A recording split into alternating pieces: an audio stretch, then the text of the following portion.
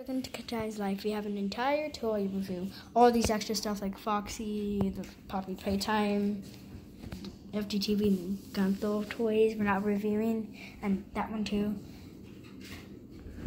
But the rest of the stuff we are. So anyways, let's get right into it. I borrowed Bella's thing. First we have the Nightmare Harvester plush. It is new to Spirit Halloween this year. I actually found multiple of him. Actually, my mom found multiple of him today. They also had Crouchy. I wanted to get both until I found Spirit Halloween keychain. So I was like, forget Crouchy. I'll get him for another time. So for now, I just have Night Harvester and Skellybones. So here, his fingers are posable, unlike Crouchy's. Well, I think Crouchy's are posable, but Skellybones doesn't have fingers. So, yeah, his arms are also posable.